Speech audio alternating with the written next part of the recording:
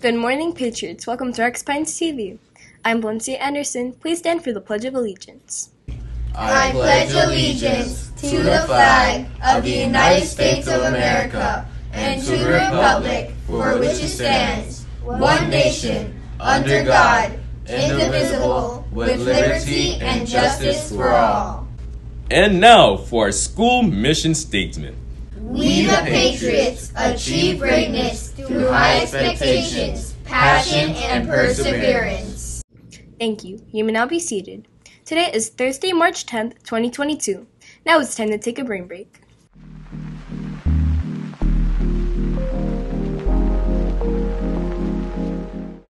And take a big deep breath, breathing in through the nose and out through the mouth. As you breathe in, a sense of taking in fresh air, the lungs expanding. As you breathe out, a sense of letting go of any stress in the body, in the mind.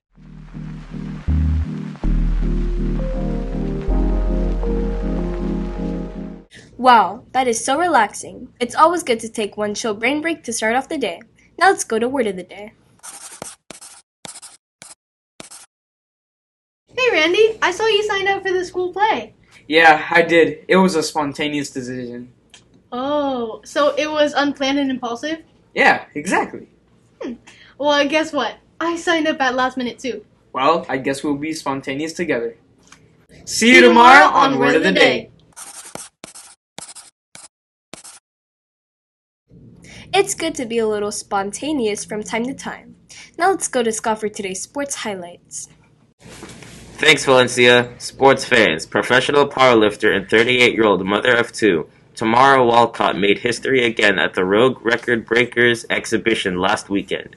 Walcott lifted an incredible 641 pounds during the competition that took place at the 2022 Arnold Sports Festival in Columbus, Ohio. The now famous lifter only beat herself as the previous record of 636 was set by her at the World Raw Powerlifting Federation just last year. This six-time deadlift champion managed to hold the bar up for several seconds right before dropping it to the floor. Parenting and in the lifting field, she sure is a powerful woman. Now let's see what's cooking with Chanel. Thank you, Scott. Today's lunch is pizza dippers, marinara dipping sauce, Sunsplash veggie juice, diced pears, and your choice of milk. Don't forget to let your teachers know if you will be receiving lunch today. Bon appetit. Now let's go back to Valencia. Thank you, Chanel. That sure sounds delicious. The Globe Party is on March 16th. To go, you need 25 past lessons in reading and math already. The due date is tomorrow, so make sure to get your lessons in. I can't wait to see all the hardworking Patriots at the Globe Party. Patriots, the Hero Store is open. Get there by 7:15 a.m. to avoid the lines. Now let's see what the weather's going to be like today with Peyton. I hope it's nice and sunny. Thank you, Valencia. Hey, Patriots. It looks like you should be expecting a nice day with the temperature of 86 degrees Fahrenheit with sunny skies ahead. In other weather news, we wanted to talk about indoor plants. You might think that houseplants only serve as decor, but the truth is there is much more. Studies have shown houseplants to be beneficial to your breathing. Scientists tested 3 common houseplants: peace lilies, corn plants, and fern annum. These plants can decrease indoor air pollution by 20%. So not only do they jazz up your house, but it also depollutes your home. So add a plant and breathe easier.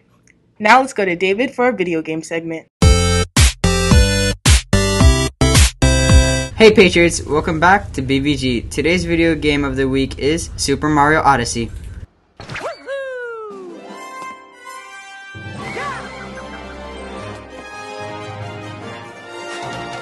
This game can only be found on Nintendo. In this game, you go to different places like New York or the desert and have to fight different monsters like Goombas, piranha plants, red and blue turtles, and more. You also have to figure out puzzles to unlock different locations in the game.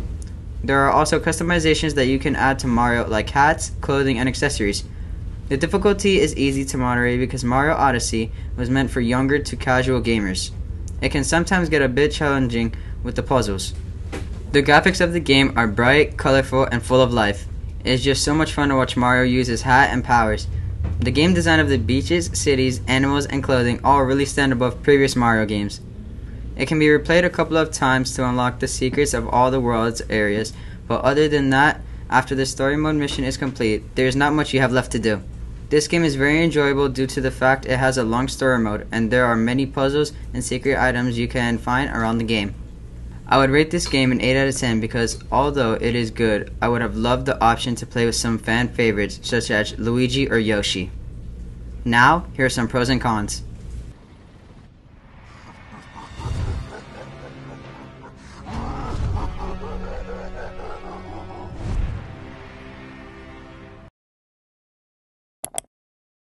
That's all for this week's video game. I'll see you later. Thank you, David. That sounds like a terrific game. Today's birthday girl is Shania Young. Happy birthday. Now let's go back to Valencia. Thank you, Destiny.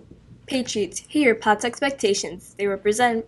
Present yourself positively, act kindly towards others, treat the school's environment respectfully, and succeed at everything. Now for yesterday's trivia winners, congrats to Miss Stone, Miss Onley, and Miss Sheriff. You all had the correct answer to yesterday's trivia question, which was Google Chrome, Safari, Firefox, and Explorer are all different types of what? The correct answer is web browsers. Now teachers and scholars, here's today's trivia question. How many total time zones are there in the world? Teachers, please send your answers to pines.renaissance@gmail.com before 10 a.m. in order for your response to be reviewed. Everyone at RPTV would like to wish you all a thoughtful Thursday, and don't forget, this year we are all about fundamentals and forward focus. Have a great day!